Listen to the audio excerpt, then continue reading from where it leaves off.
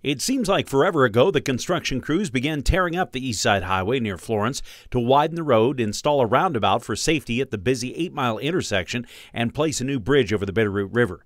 But all of that disruption is nearing an end. In fact, the Montana Department of Transportation says the project is entering the home stretch. District Engineer Ed Taves tells me the contractor finished pouring the bridge deck a couple of weeks ago, and that concrete is now going through a wet cure, followed by a 14-day dry cure, all to make sure the new bridge and concrete is ready for traffic and to last for many years to come. In the meantime, Taves says crews are working on the sidewalks across the new span and finishing the substructure. Work will also be underway to install signs and finish off the new roundabout. There are also plans to finish off culverts and seed the shoulders. And speaking of the roundabout, Taves says MDT has had no complaints from drivers about the slower speeds and changes at the intersection.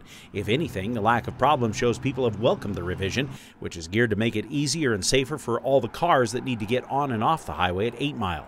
Taves says by the end of September, the state hopes to have the traffic cut over to the new bridge and will start removing the old bridge and cleaning up the project by early October.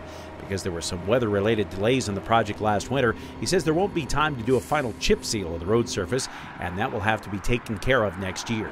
But if all goes well, the entire new corridor east of Florence should be back to a new normal long before the return of winter weather. In Florence, Dennis Bragg, MTN News.